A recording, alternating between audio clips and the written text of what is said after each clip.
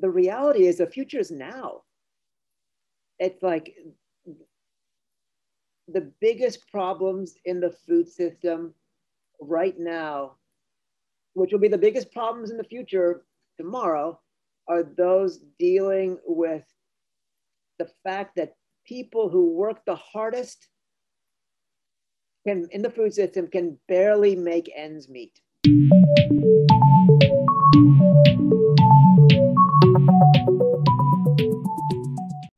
Sanjay Rawal is my guest on this episode of Inside Ideas, brought to you by 1.5 Media and Innovators Magazine. Sanjay is a James Beard award-winning filmmaker.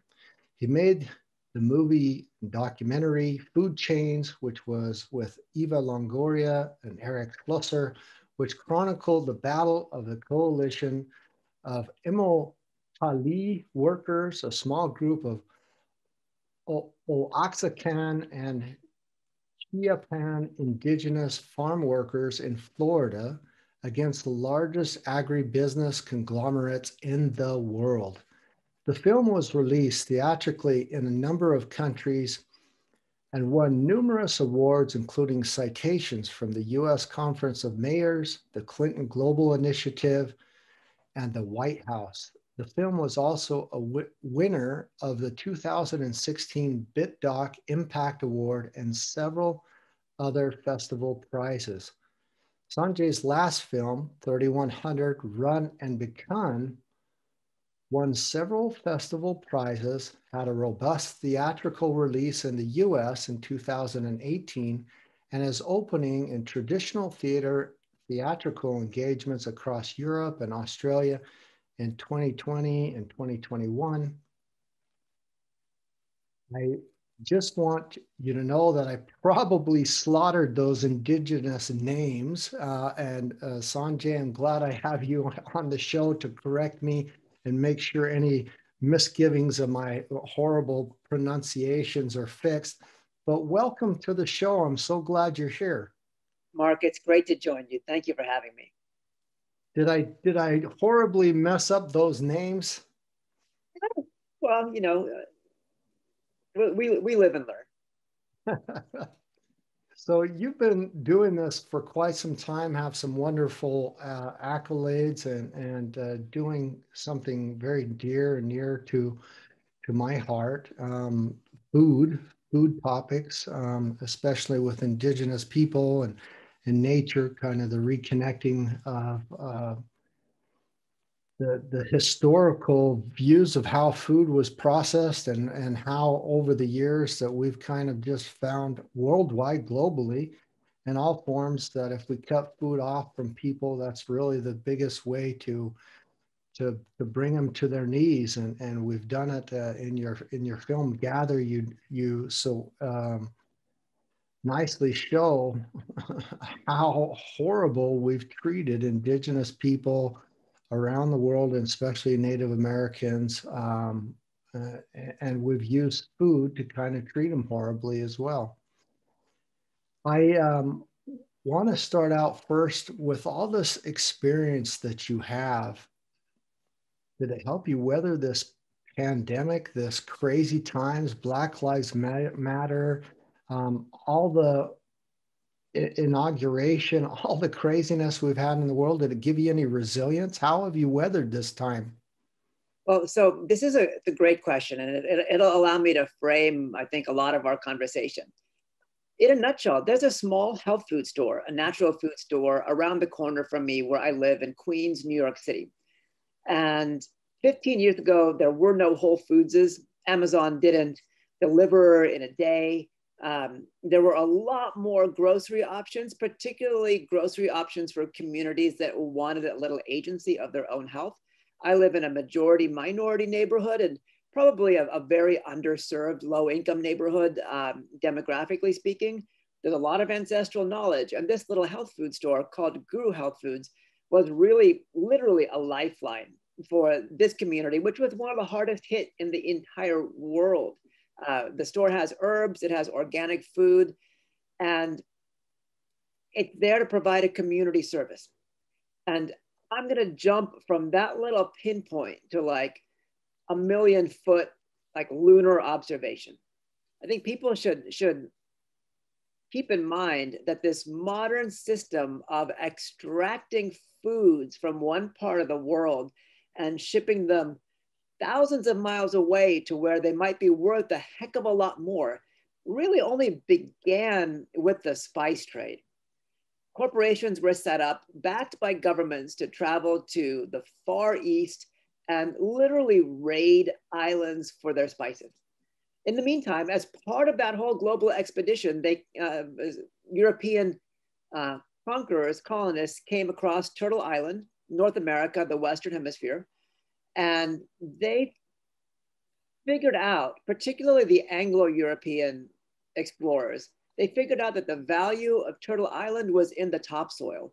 And they quickly developed agricultural cash crops akin to spices, cotton, and tobacco specifically. And that created this whole system that we now have exported all over the world, where people go to supermarkets, big box stores, get things that were grown very far away, and in many cases, in communities that get very, very, very little equity. They get very, very few dollars compared to the sales price. Along the way this system was pioneered was really to the detriment of local indigenous communities, first in North America and then all over the world, to the degree where for many farmers internationally, it's much more economical to grow things not tailored for local markets. So when we in the developed world began to look at food issues, we have to realize that capitalism has created a series of haves and have-nots. And to tie it back to my initial kind of personal anecdote, when there are shocks to this global supply chain system, whether they're economic or pandemic related, what ends up happening is that those who can afford food experience very little interruption, very little lack of access, very little lack of choice. But communities that don't underpin the economics of that system, like my neighborhood in Queens, find themselves in dire straits. So during the pandemic, this little health food store had an extraordinarily difficult time with its suppliers, the same suppliers who deliver to Whole Foods and other natural food conglomerates. And it just showed me that every single food issue is local. And until we find ways to circulate local dollars within local systems, no one is going to be safe from future shocks. So this past week, I've had a couple of people on the podcast who've written books. One started the DC Central Kitchen, Robert Egger, and also Dr. Katie Martin, who just finished the book Reinventing Food Banks and Food Pantries. The topic of food is a big issue, started really last year on an international basis with the United Nations coming forward and saying they're going to do the UN Food System Summit, and just really trying to push awareness, and that's been moved now to this year.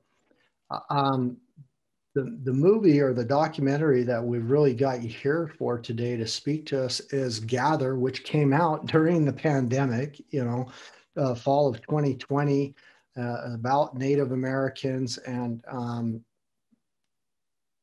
I know how it is to release a book, a documentary, and extreme difficulties during a pandemic when you're used to a system that's normally, movie theaters or screenings and release premieres or events.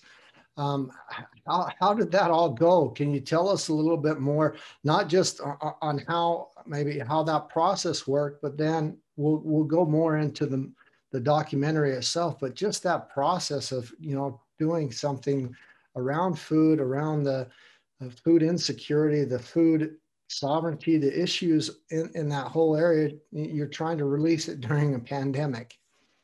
Well, I'm very lucky. Like, I have a great team. And at the beginning of the pandemic, February, March, April 2020, it was clear from our own personal habits that we were all watching a lot more content than ever before.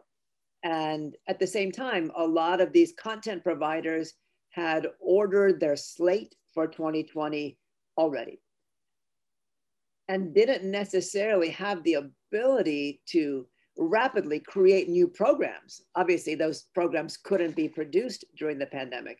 So we realized that there was a tremendous opportunity.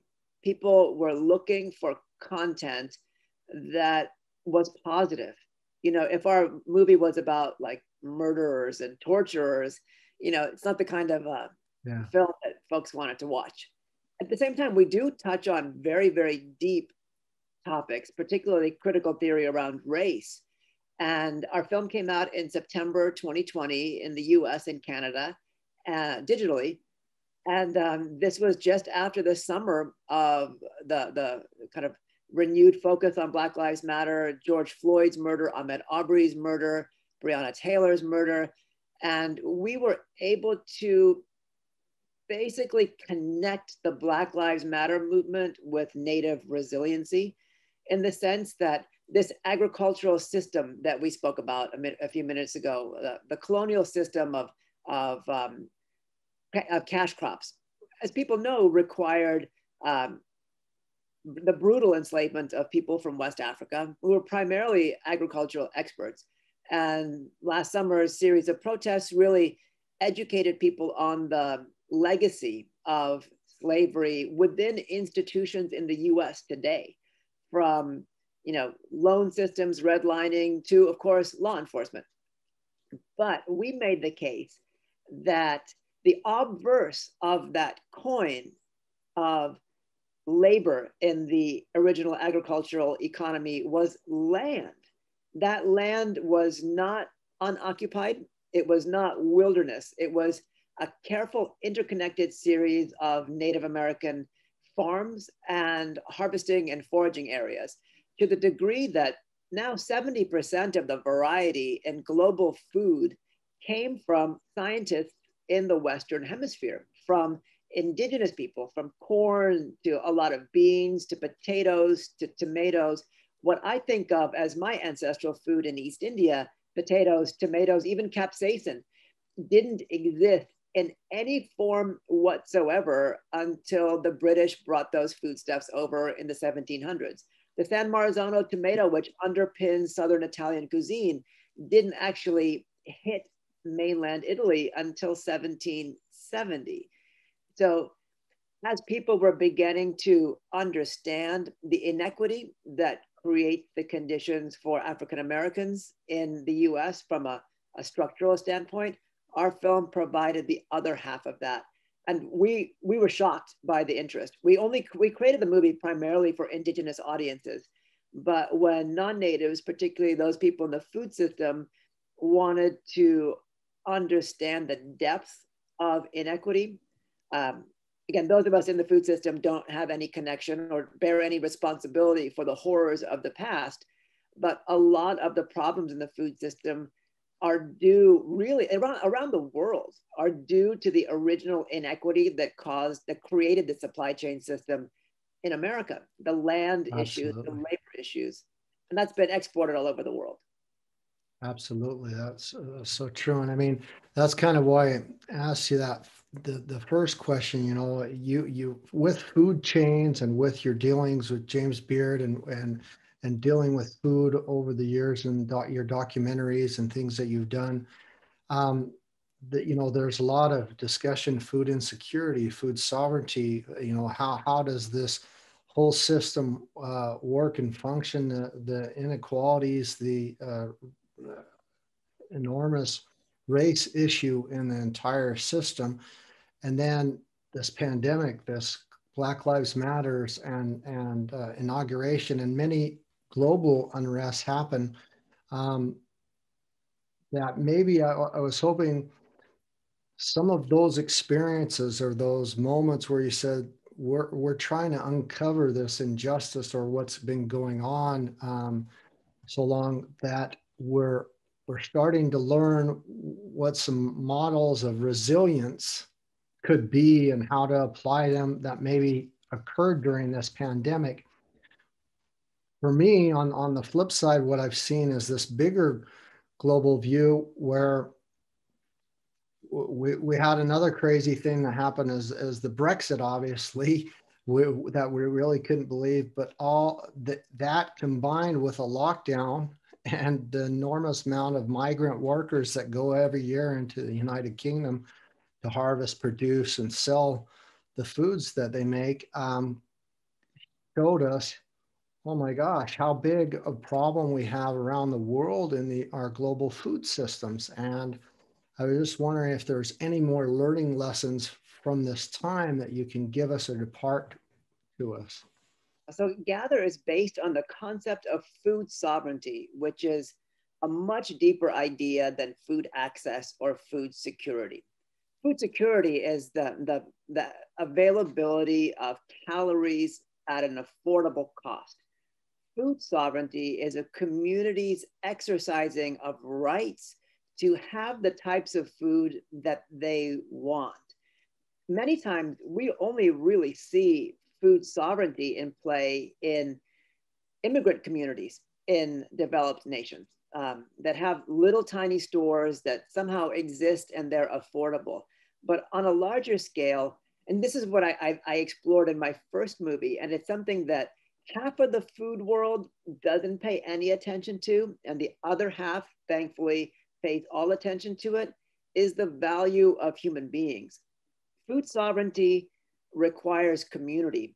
Food security just requires a truck and a road and ability to get whatever quality food to a particular location. When it comes to food sovereignty, we don't just have to think about the producers, we have to think about the people that are working in the fields, that are working within the meatpacking plants, that are working in the grocery system, that are working in the supply chain. Because if any one of those nodes experiences any sort of shock, an entire system is turned upside down. So a great example of food sovereignty in a non-native setting is our communities in Detroit, who about 10 or 15 years ago began to realize that they were not getting access to food.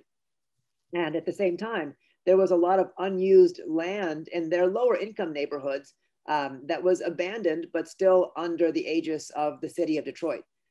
Local folks, pressured the government pretty significantly to be able to take over those empty tracts of land and to grow and harvest food. And so what happens there when an entire community relies on itself to be the supply chain is you develop an understanding of everyone's role in that community. You know who's doing what. So to extrapolate from that, what I think most of us realized during the pandemic is that were it not for strong local food systems, we would have been stuffed. And that might have included, the person making meals in their house and distributing them to seniors. It might have been the local natural food store that was willing to deliver it to seniors, unlike the big box stores. We began to realize how many people in our community work on the food system and how we need to really understand and value that and build a reliance.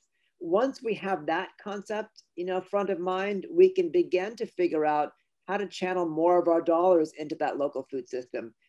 At the end of the day, the cost on taxpayers is so much greater for supporting big box stores, for the lower prices that you might get, on a day-to-day basis. The externalities end up killing us. For example, in the United States, we've got Walmart, as do a number of countries. Walmart, half of their workforce or more are recipients of government aid. And so the prices for consumers are cheap there because their labor costs are negligible. At the same time, the same people buying that food end up paying for the subsidies for that labor force to get food stamps and other government aid. And at the same time, that sort of big system is as far away from local as possible. So we need to understand how to make our dollars work within communities and how invaluable those personal bonds are with everybody in our local food system. Absolutely, so true. And I want to really get more into Gather, kind of step back. I originally heard from a mutual friend of ours, Diane Hatch. She said, "You've got to see this new documentary, Gather, and she said there's a, um, a segment or a piece from Trevor Noah and Jason Momoa where they talk a little bit about it. And I know Jason Momoa is the executive producer on it, although I don't believe he appears in the documentary at all. But just kind of raising the awareness. And so, as you said earlier, you definitely have very fortunate to get it out to the right people and share this. I went and watched it. I watched it twice, as a matter of fact, and I, I have to be honest. I was shocked. I was devastated. I've lived in on close and on reservations before as a white American from New York, but it wasn't in New York. It was in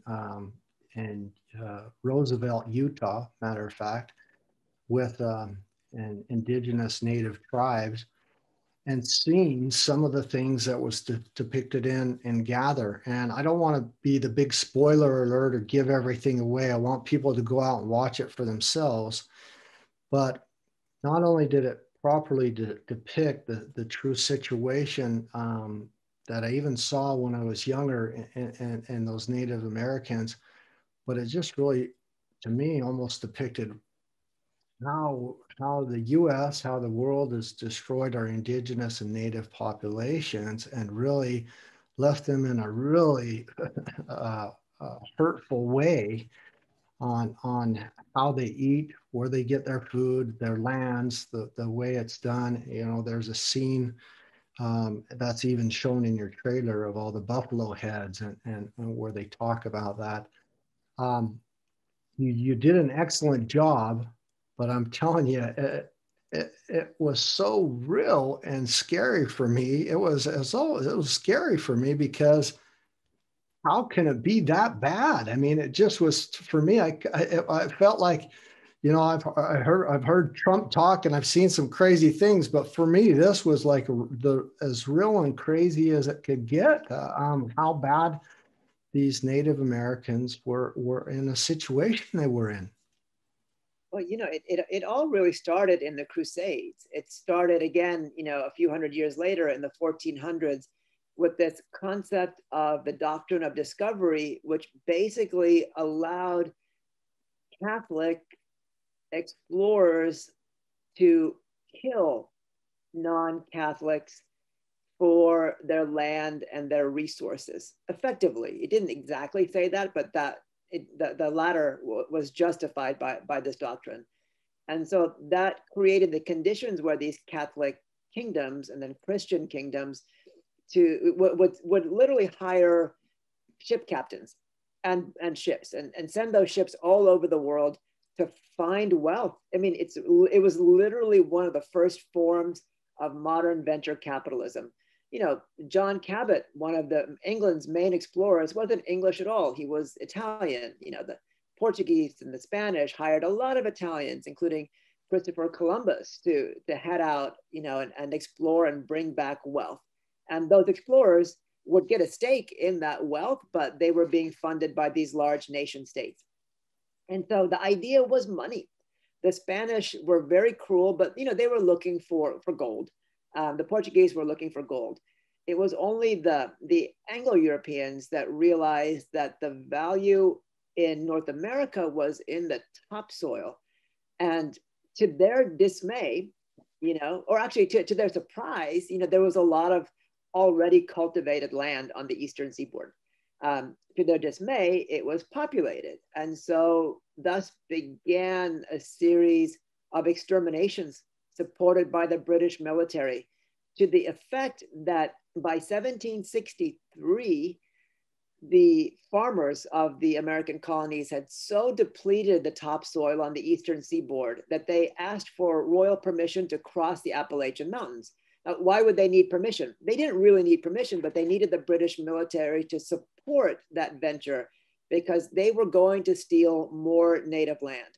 Now, the British military and the British government didn't have the money or the interest in that, and, you know, put forth this royal decree banning the settlement of the areas west of the Appalachians. And that created the Revolutionary War. that concept, was the underpinning of the expansion of the United States, pushing, not so much killing natives anymore as the British did, but sending them west of the Mississippi, putting them on reservations, forced marching them to places that were undesirable for American farming. But again, it's like those lands west of the Mississippi by the 1860s, 1870s, were essential to supporting a new form of American immigration. Again, all the money was land-based. We're not even at the Industrial Revolution yet. If you wanted to make money, you had to grow stuff, to the degree that by 1920, the third largest carbon sink in the world, the plains, the Great Plains, were turned into monocropped farmland, which was such an unsustainable way of supporting that land that it created a dust bowl. So these disasters were all initiated by the destruction of native ways of life. That said, what we focus on in Gather is the reality that despite a history of genocide, a history of devastation, many native communities still have kept their ancestral songs, their ancestral practices, even if they're living on land where their ancestors didn't live. If they were forced off their ancestral land onto reservations, they're keeping the concept of stewardship, and they're reviving localized food systems. Because the last bit of it all is that natives were pushed so far away from the supply chain and into many areas that are unfarmable, that they receive the worst quality food at the highest prices. They still subsist on effectively what were military rations, bags of flour, bags of sugar, bags of salt, bottles of oil, and it's created a health epidemic in Indian country.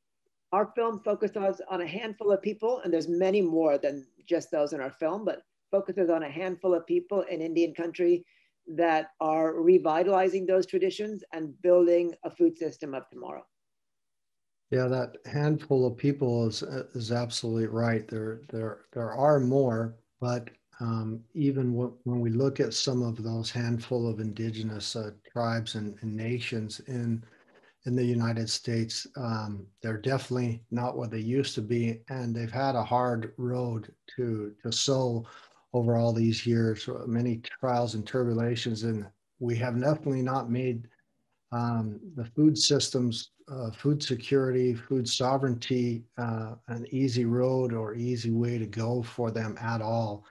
I see a lot of things that really need to be, not only the paradigm needs to be shifted, but brought to awareness, but to kind of give back and make right or help them restore those indigenous traditional ways and help them be further promoted and used more often. That's why in some respects, I tickled on those two authors and super people around some new systems, even emerging and developing around food banks, pantries, and central kitchens, that are almost systems that could possibly be of help to bring back pride and this sovereignty back into those areas and bring back the traditions, give back lands, allow fishing and different things that you also address and Gather that really need to change. And I see it changing in non-reservation areas, so that it's being restored and we're kind of coming to a better system, but it really needs to occur for everyone, and we need to remove this huge race barrier. That there are some tools on the Gather.film website. There's availability to do screenings, there's availability to go there and get some resources. What are the main messages and things that you would like people to do before, after, and during they see this movie, so to say? What your objectives and whys? So I imagine that this podcast has a global audience, not just in the US and Canada. Yes. But there are, we'll call them first people. There are communities of first people in every country. And they can be identified by their connection to their land, in Europe as well, their connection to their land, their existence depending on a very, very deep knowledge of of their ecosystems.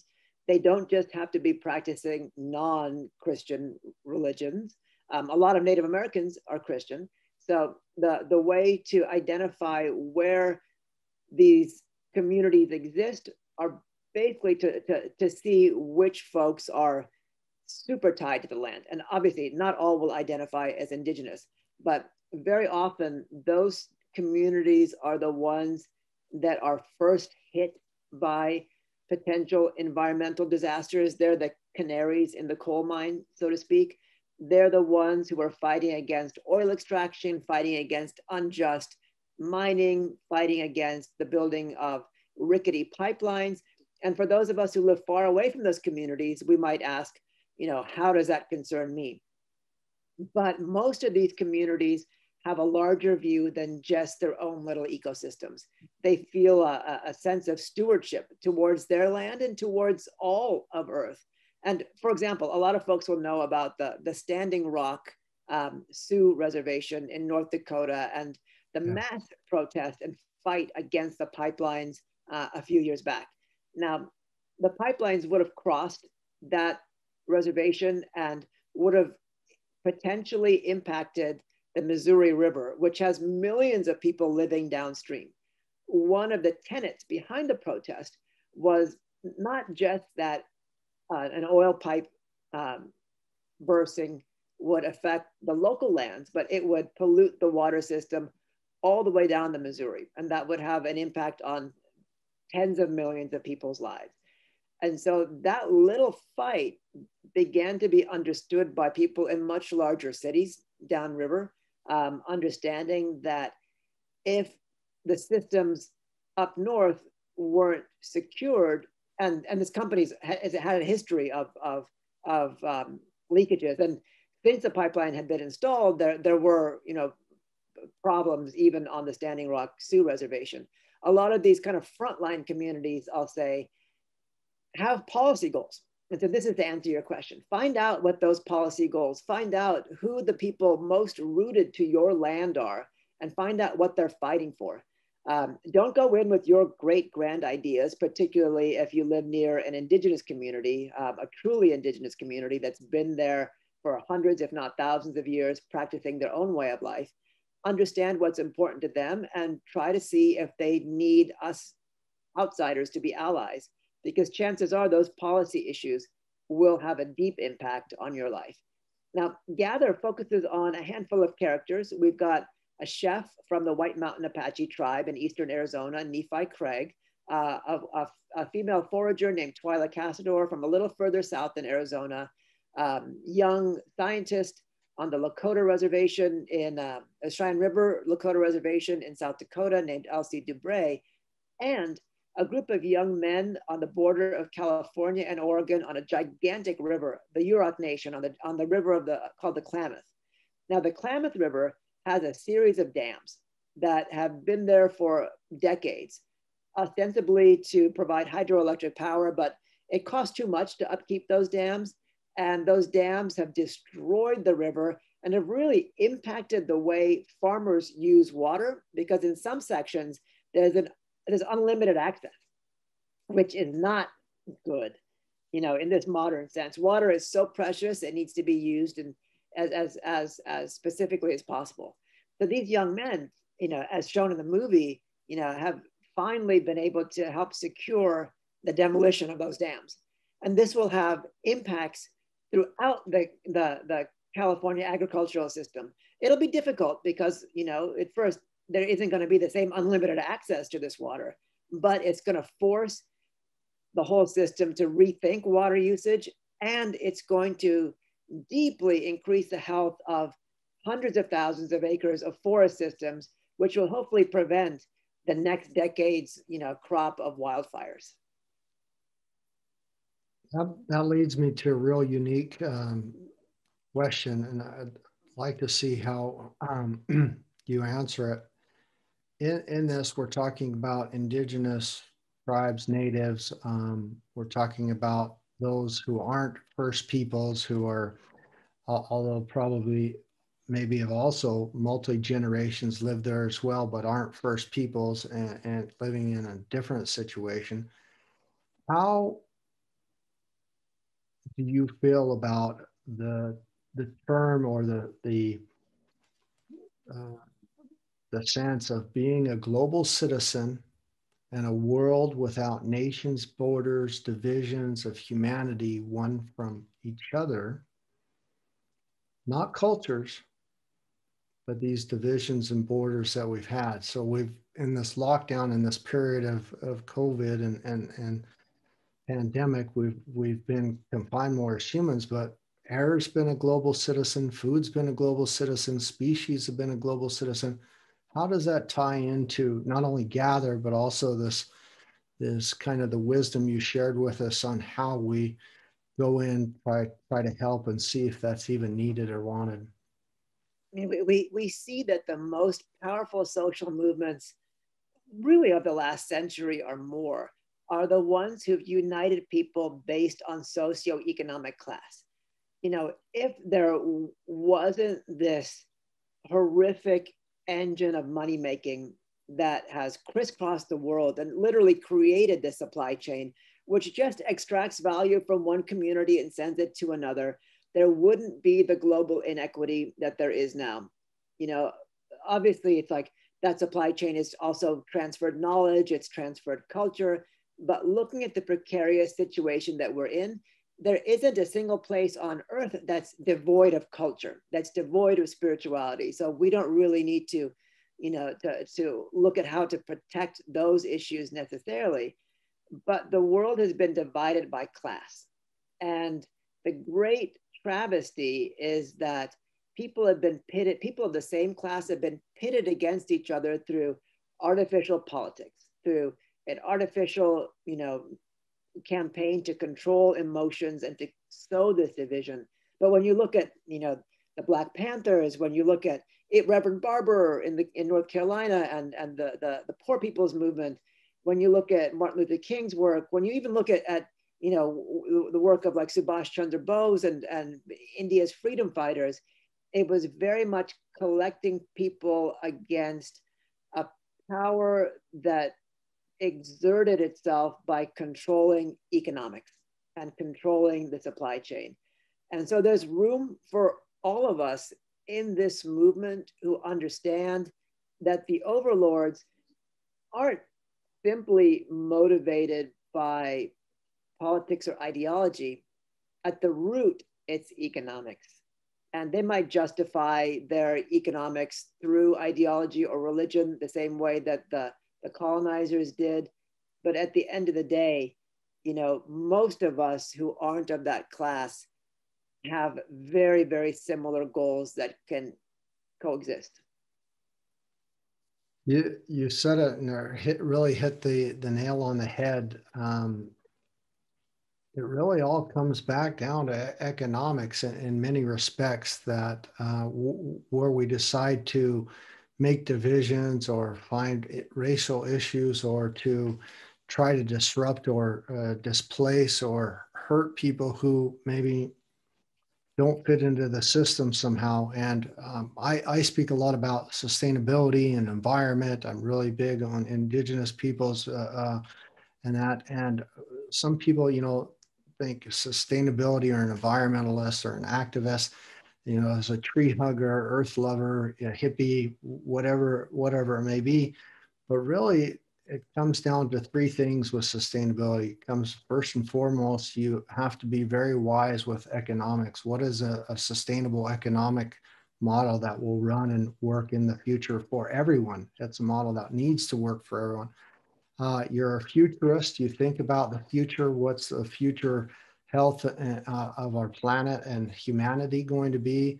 And the last one is you really have to think about wisdom or innovation. And I think in innovation, I think a lot about indigenous wisdom as some of the best innovations I've seen, even at the World Economic Forum stage, where we've seen people who are suffering or been in a certain situation come up with new models that are very innovative based on old wisdom to get us into new situations. And um, after seeing Gather both times, I just really felt strongly how, besides what we're already hearing going on, the United Nations Food System Summit, James Beard, the Eat Forum, all the different food movements and food awareness, the food tribes that are going on in the world, how do we really get a food system or food systems reform that will work for everyone? What do you have some? I know I'm giving you the big question, but I really want your wisdoms and learning to see what we need to do, where we need to be looking in the right area.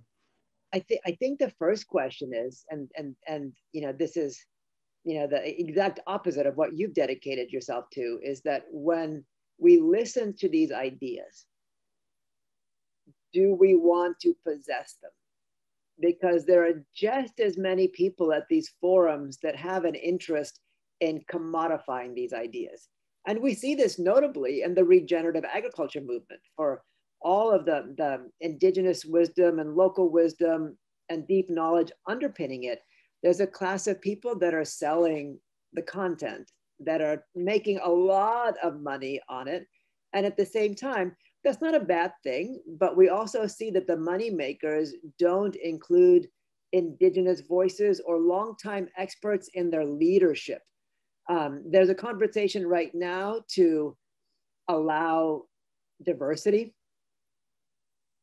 and it's not necessarily leadership. We should be looking at communities that have the most the deepest stake, the deepest knowledge to be leaders for the rest of us.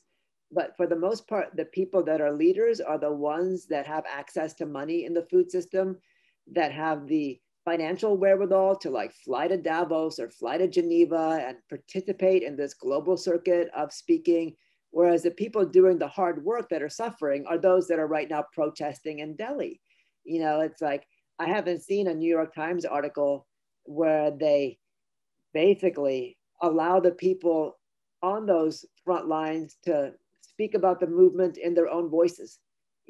That's the thing. It's like, if we want a food system of equality, we have to look at who's represented in all of these conversations, not just tokenizing people, putting them on a stage, but actually putting them in positions of leadership and understanding, I think at the fundamental level, that institutions don't make people experts in the food system.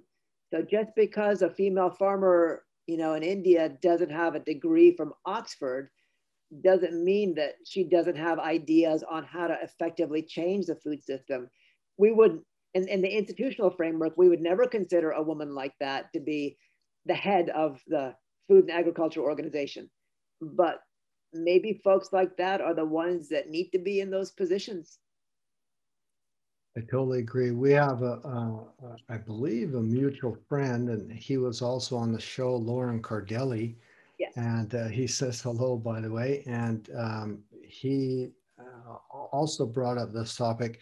There will be many protesters there at the UN Food System Summit that are just feeling that their voice is not at the table, that there's not true representation, but also that we're giving the stage or the voices to sometimes the wrong people. And so I love that you brought that up, because there needs to be that equality. There needs to be a strong indigenous voice there, and we need to have exactly those voices of the female farmers from India. Matter of fact, the majority of the world's farmers and food harvesters are women and girls.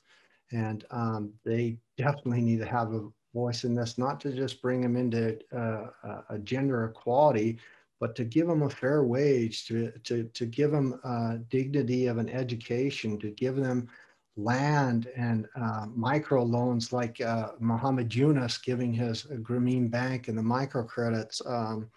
that he does. We need make sure that whether they're introverted or they're not educated or whoever, that everyone has a voice at the table on food. And you don't need, this is my biggest mantra, is you don't really need the degrees or to be the scientist or to be the long-term farmer Joe food producer for Nestle or Unilever to have a voice at the table, because food is our energy source. It's the longest, oldest running economy in the world. It's been around for 13,000 years, 12,000 years.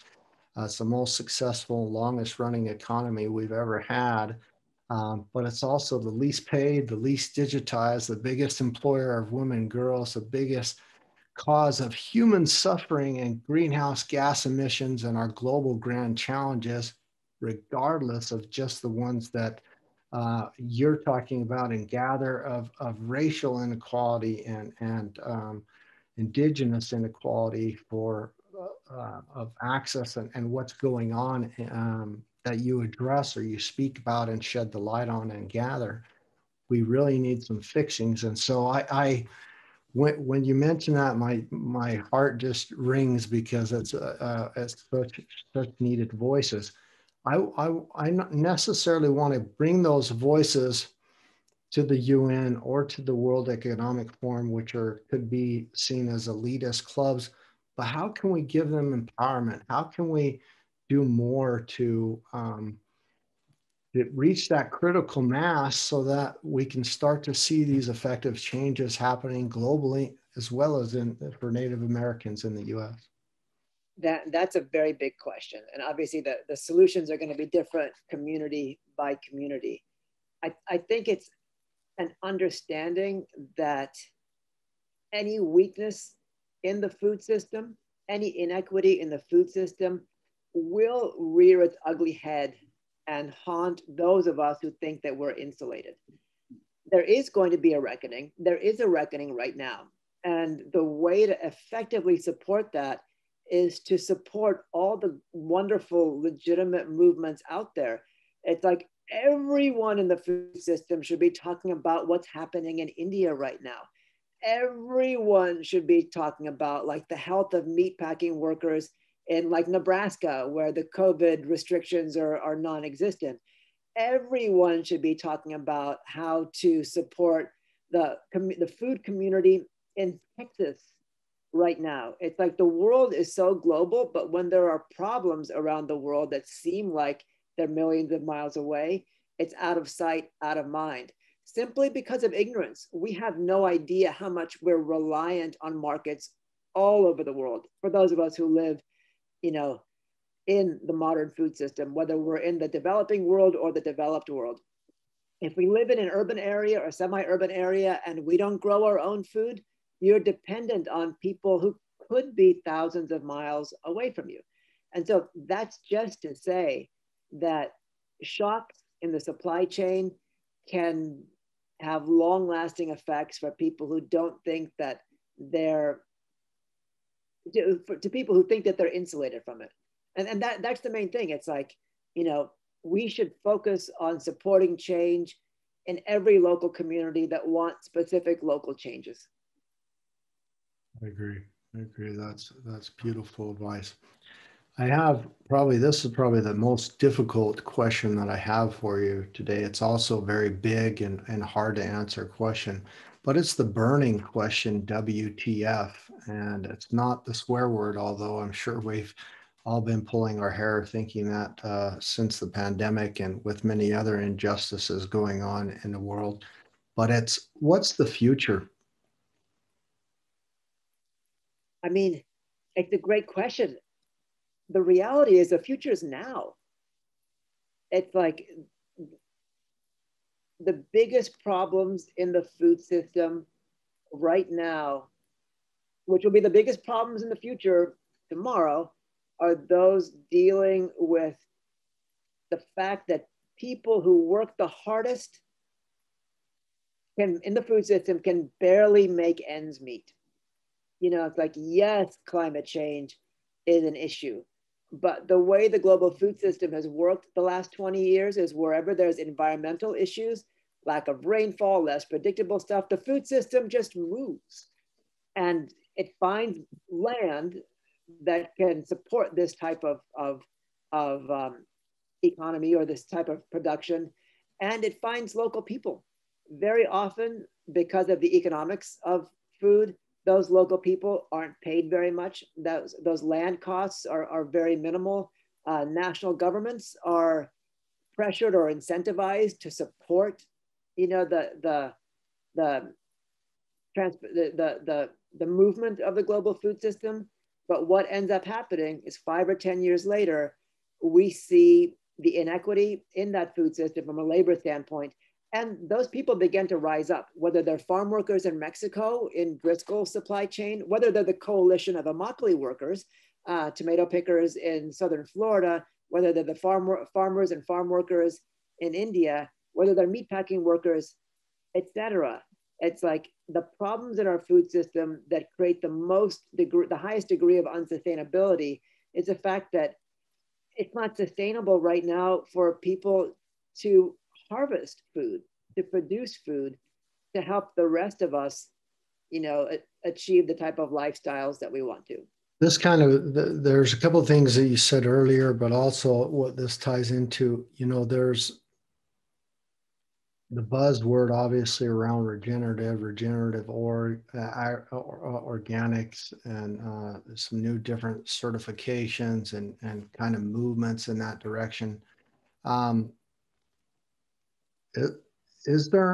we talking about a more regenerative system or a more regenerative economy in a sense for those food workers, one that can go on indefinitely? Or are we only talking about just better working conditions and how their jobs work? I want to dive a little bit deeper into that.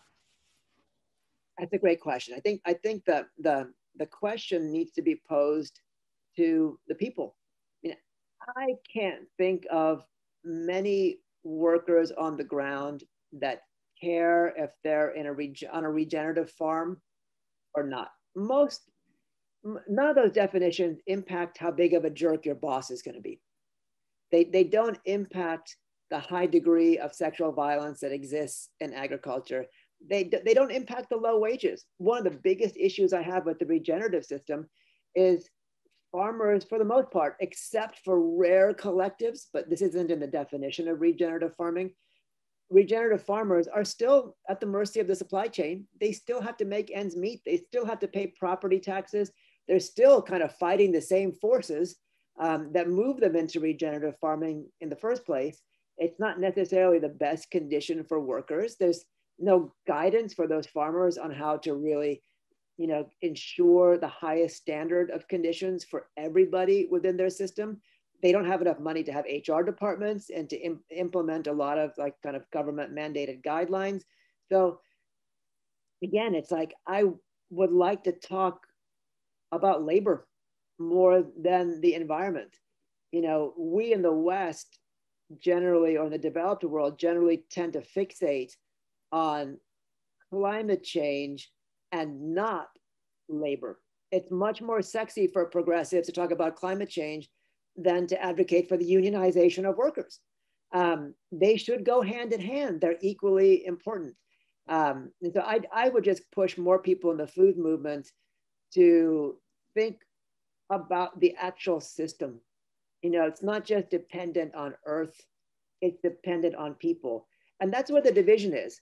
You know, we tend to think that we're superior to people that are of a different color, of a different socioeconomic background. And we tend to think that we can exist without them. We tend to think that if the global temperatures dropped, everything would be fine, but it wouldn't be. And tell me if I'm wrong, but I think you really touched more about that labor and about that in the food chain, in your documentary, the food chain as well, not only picking tomatoes in this migrant workforce and just a really horrific conditions in that really need to be changed. And also when I mentioned, you know, kind of the migrant workers with the Brexit, but that's going on all around the world where we tend to forget the huge reliance upon these migrant workers who are picking and growing and planting and harvesting, transporting and processing this food for us all around the world, and they're not being paid a fair wage. And they're it can even go further. We could go even to more. The other thing that you touched upon is how food from in 2008 was all made into a commodity through the financial crisis, and what ripple effects that's had on those migrant workers, on the workers in the food industry, period. And it's taken food and made it into a commodity, which is when you cheapen food, you cheapen life, so to say. I think the biggest thing, and this sounds dumb, is that people not be jerks, you know, to those in the Yeah. food system. Neither ignoring them, neither patronizing them. Understanding that if you go to a supermarket, you are intertwined with a complex set of layers of production and transportation, each of which depends on transportation, each of which depends on human beings. More often than not, those human beings are at a lower socioeconomic level than the end consumer. Um, and that shouldn't create a sense of superiority in us, to the degree that we should realize that the solutions to those people's problems exist within their communities. So when they're advocating for specific change, it's not enough for us to say, like, oh, but here's the change that I think would be better. It's up to us to have oneness with them and to support their change, or to support their campaigns, with the realization that the better off human beings are in the food system, the better off the rest of us will be. And that includes people who aren't in the food system at all. I mean, or who aren't in the supply chain. When we look at issues that we talk about in Gather, like in Indian country, in Native American reservations, they have a completely different set of governance by the United States government than farmers. You know, they're under the Bureau of Indian Affairs, they're under the Secretary of the Interior. They don't have the massive resources of the USDA, the United States Department of Agriculture. They don't have access to capital. They don't have all of the elements that any food producer needs to be part of the supply chain. So it's two parts. People in those communities, whether they're Native American or African American or rural white communities, they need to have the same tools that much more wealthy elements of the food chain have. But number two, if they wish to exist outside that food system, they should be able to. There's been a devastating clawback of African American owned farming land in the South and in the Midwest. There's also been a clawback a lot of Native American land and the appropriation of that for mining or other extractive industries. And that affects hyperlocal food systems. The way we justify it as non-natives is that those areas aren't in production for the greater food system. And so why couldn't they be used for energy production? Whereas their value is to local people. Those pieces of land support local food systems that aren't connected with the supply chain. So it's all twofold. It's number one, it's understanding that those of us who don't have to grow our own food or harvest our own food are in a place of privilege, no matter what our socioeconomic level is, and that we rely on the hands and hearts of millions of other people, and we have to meet them on their level. Yeah, we really you started out saying, this might be stupid or dumb, and it's absolutely not. It's really what I hear out of what you said. It's almost the golden rule, treat people on planet how you would want to be treated, and how you want to be treated. And it's really kind of even though we definitely do have this racism and this class separation of that's really what needs to change. Those communities and those areas where they're saying, hey, we want to change, that we need to get in there and support them. And that's what I'm hearing out from you somehow. And it's not stupid at all. I really just we're all on the same planet. We're all on the same spaceship Earth, moving in the same direction. There's none of us dropped off on this planet, whether we're indigenous, whether we're from Germany, from India, from Africa, we're all on the same planet, moving in the same direction. And we need a world that works for everyone and not just a few, because underneath, we're all distant cousins. We're all related. We're all the same species.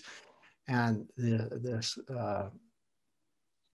sense that I've been feeling, and many others, is this sense of unease and unrest that our current civilization framework models that we see around the world are just not working for us anymore. And I'm a big fan of Carl Sagan.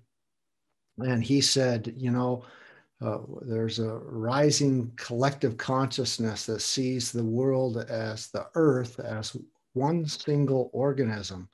And an organism divided amongst itself or at war with itself is doomed. And I truly feel that that with all the other inequities in our world and civilization frameworks is really bubbling to the surface. And that leads me to the question. You've kind of answered it in one respect. What does a world that works for everyone look like for you? Great question. I think the first thing is to realize that for the last 500 years, the world hasn't worked. It's just that we've been like a frog in a pot. And now we realize the water is pretty dang hot. The solutions are everywhere. And it's so simple. It's like, we're doing a lot of talking right now, but like the solution is listening. And you as a podcast host do a heck of a lot of listening. The solutions are all in listening. It's all in realizing that if you believe in anything in this world, you have to believe in the interconnectedness of everything. And if you just choose to look at it from the economic or physical standpoint, great. But if you want to look at it from a molecular standpoint, you understand that there are kind of quantum effects with everything that everybody does, particularly when you look at human beings and the earth as a system. If you want to look on the spiritual level, I'm from India. Like, we believe that there is a universal consciousness, and that consciousness is expressing itself through every sentient and non-sentient being. Those of us who believe that have the greater task of understanding the depth of what that means, and that this consciousness does exist in every other human being. And once we realize that there's a part of us in a part of everybody, it's a lot harder to be a bad person. I think we've existed in a space for so many thousands of years where individual actions don't really have huge lasting effects. We've seen in the last few hundred that certain individuals can change the course more often than not in a negative way for thousands or millions of people. And that's not just like the great, like autocrats of the last century. It's greed, it's CEOs, it's people who come up with what we think is a world-changing idea like Facebook, but whose primary motivations are so opaque even to themselves that it just ends up spinning into a force of destruction. In this day and age, everybody matters more than they ever have. And I think that's a beautiful thing. But I think that as human beings, we are forced, maybe for the first time in our existence, to value life. Life is no longer cheap. It's like we read about all these horrors of thousands of people dying in a tsunami from like 500 years ago. It's like, ho hum, those things probably happened, quite often. But now when that happens, when there's an environmental disaster in Texas, we have a heart. We feel that pain. We can understand it. And I think we have to build on that. We have to cherish the fact that we do have those connections. And I think that's what's going to take humanity into fully into the next millennium. For sure. What are some things that maybe are coming down the pipe or down the line for you? Some new projects that you're working on? Anything that you can tease or tickle and get us excited about to be looking forward from you? So I'm in a weird world. Like my first film was on food. My second film was on ultra distance running with a very strong indigenous aspect. I mean, this is a little bonkers, but it's completely true that humanity's first religious practice,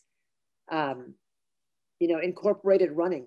Yes, there was prayer, there was dance, but the most powerful forms of prayer were in dance, were in motion.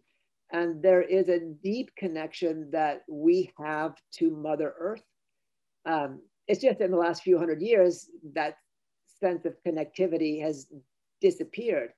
But imagine running for days to catch animals.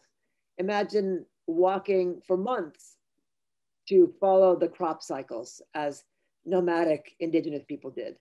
Imagine going on 1,000-mile pilgrimages once every few years, which a handful of people, particularly in Spain and in India and Tibet, still undertake. There's beauty in physicality. And so, like, I did a food movie, I did a running movie, did a food movie, Gather. My next movie is going to be on running. I also find that to kind of revisit these larger, like, macro level issues, I need to spend a few years focusing on the completely micro set of circumstances, on individuals and then systems, and then individuals and then systems.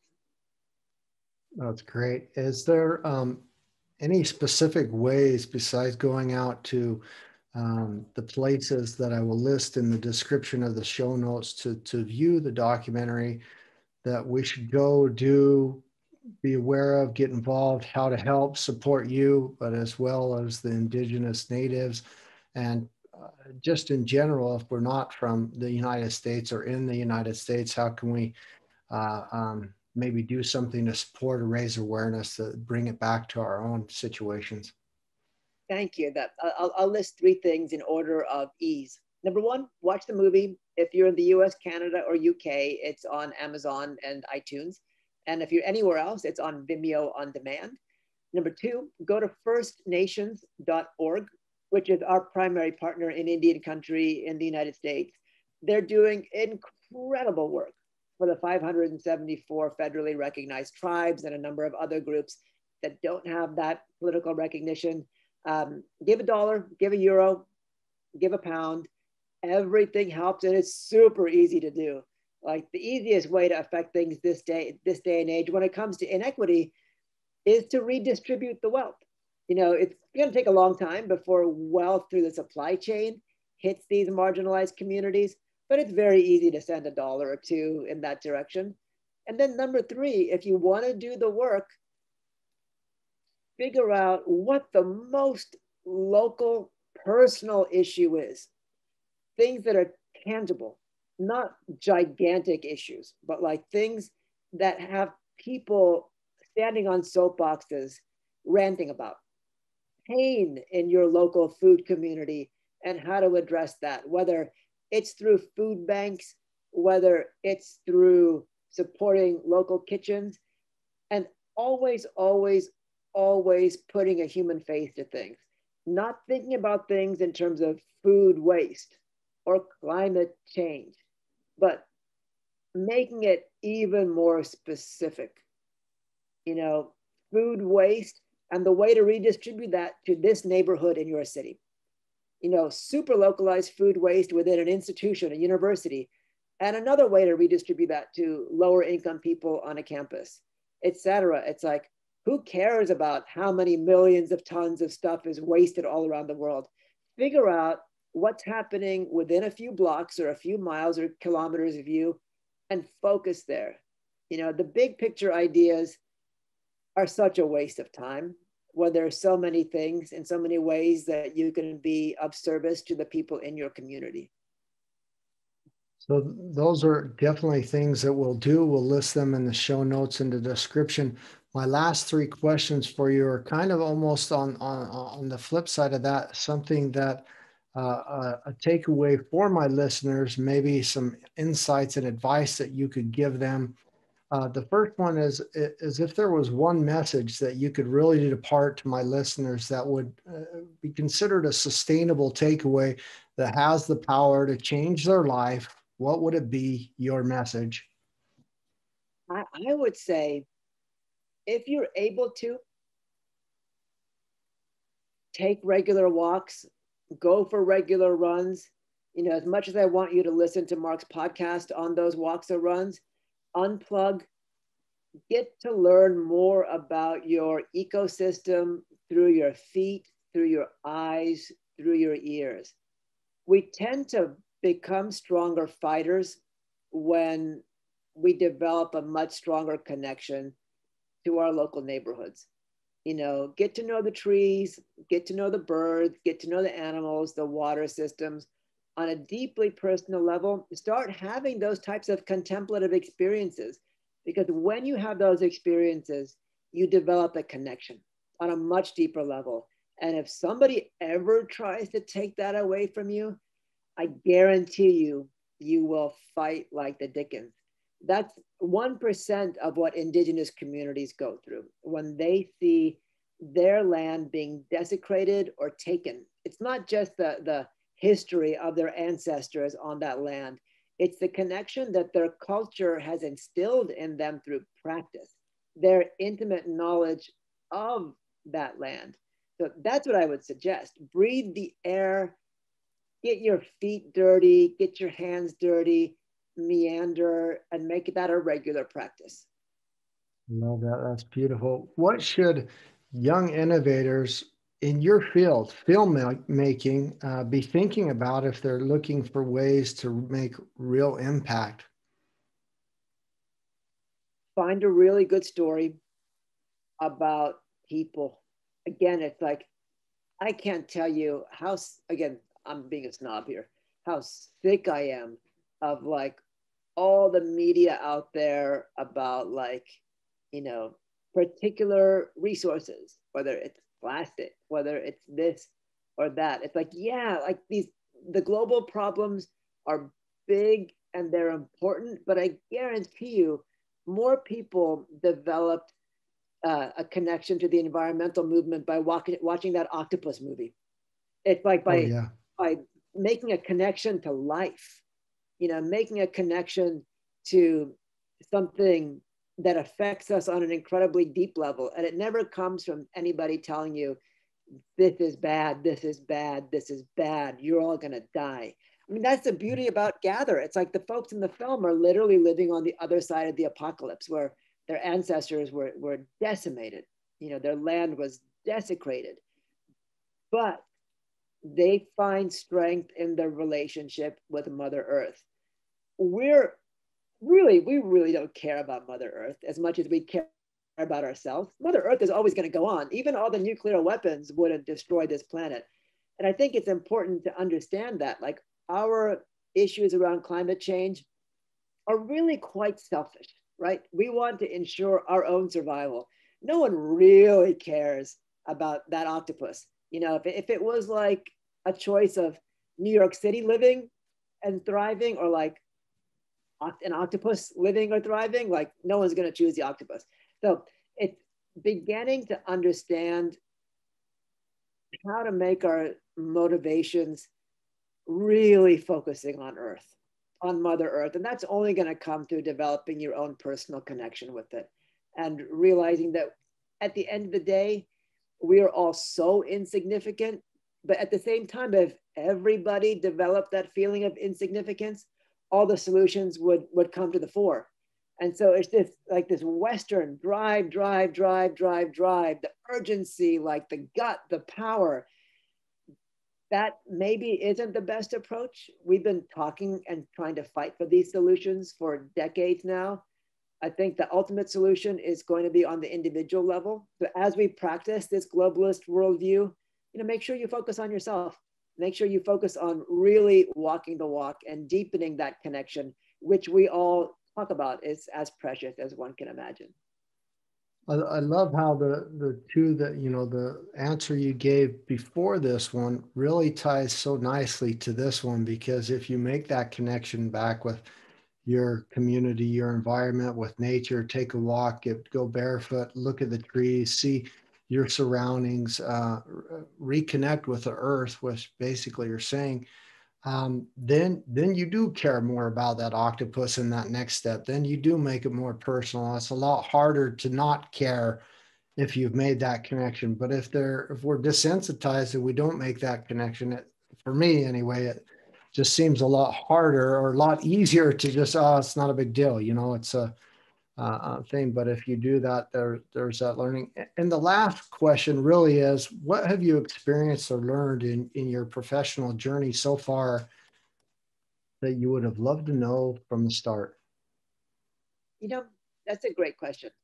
And I'm sure there's plenty of listeners who already practice this in their day-to-day life. But I think most of us as kids felt a much stronger connection to nature than we do now. It was just freer. Like, you could run around barefoot in your undies, whether you lived on a sidewalk or you lived on a farm. Mother Earth is under that dirt. Mother Earth is under that sidewalk as well. As we grow older, we tend to focus more on comfort. And for whatever reason, the more comfortable we get, the fewer calluses we maintain on our feet, on our hands, etc. And so it really took movie making, like this really technical work that's focused on a piece of technology, for me to really get to spend a lot more time on feeling my connection to Earth. I mean, I traveled a lot. I was in jungles and deserts, but I wasn't really, really there. It's like I was doing work. I was, moving Earth around, moving things around, but I never really developed a sense of where I was in that moment. And I try to do more of that now on my daily runs or my daily walks. I try to have much more consciousness of the geography I'm in. And that's been a beautiful thing. I think that I'm blessed to be in that frame of mind again. And I would encourage folks who might not be, in their 40s, 50s, 60s, or 70s, who are kind of in the hustle bustle of life, to make sure that you don't lose that. The last thing is kind of my personal thing that I wanted to mention with you, and then I'll let you go. And it can open up a whole another world, and so I don't want to go too deep, but I want to get your views and opinions. What it is for many years, I just feel like most of the media that we see out there is very dystopian. Most of what we're bombarded with, not just social media, but movies and TV series, is very dystopian depictions of the future, Black Mirrors and on and on. I am wondering, when I was younger, hopefully when you were younger as well, we had Gene Roddenberry, we had Star Trek, we had these sci-fi visions of the future. It showed interracial couples. They showed no smoking scenes. They showed these future technologies and innovations. Really sci-fi, but cool. It was something that was inspiring. And as a kid or as a youth, you'd say, "Oh, wow, that'd be cool. I'd love to have that." And over the years, to me, it seemed like we had architects, creatives, engineers, designers, and even movie makers doing film magic to create those kind of futures. And most of them have come to reality. What if we took even the Sustainable Development Goals or the Paris Agreement, or say, hey, let's do media that depicts what a sustainable future looks like, or what a resilient future looks like, or a regenerative future looks like in 2030 or 2050, and create a TV series or create something that's constantly showing us what that future that we should be trying to work towards getting towards even looks like, so that we can begin to create, engineer, and design for that. And so I hope you get where I'm going with my question. What I'm trying to, do you see media like that coming about? What do we need to do to create more of it so it's bombarding us just as much as all the dystopian images? And maybe you believe that that would inspire people to say, hey, now I get it. That looks and feels like a wonderful future. Let's create that economy, that system, that those things so that we can achieve it and get there. I mean, I would argue that we're already there. Like 5 years ago, much less 10 years ago, there weren't podcasts like this where you could just listen to people having a positive, constructive conversation.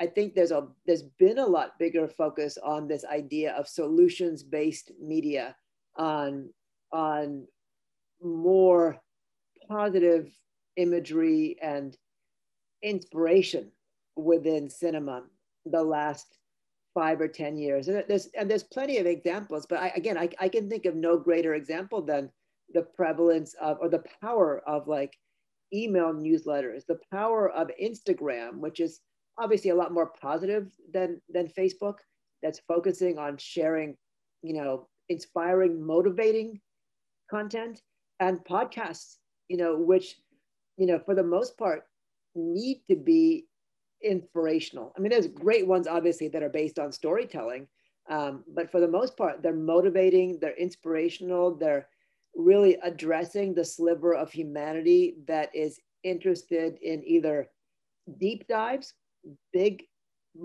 pushes to dispel ignorance, or like solid doses of inspiration. So I love where we are right now, and I love the trends of where things are pushing forward. I was kind of hoping more movie magic, where somehow we depict these futures. I always think, what would it look like? Well, it looked like when I grew up, when I was younger, maybe.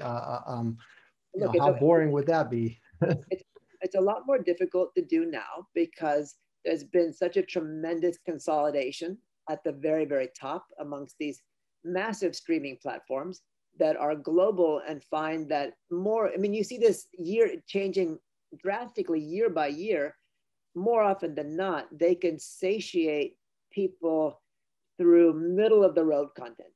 There's no real artistic need or impetus for really taking a very, very big risk, because for the most part, because the market's not there. That said, one could argue that, with the kind of like reinvention of television, there are tons and tons and tons of like really great long form episodic work. But to your comment, I think the fact that there's so many choices, it's really hard for that one Star Trek, again, which was just on for a handful of years, so it's not like it was a commercial success.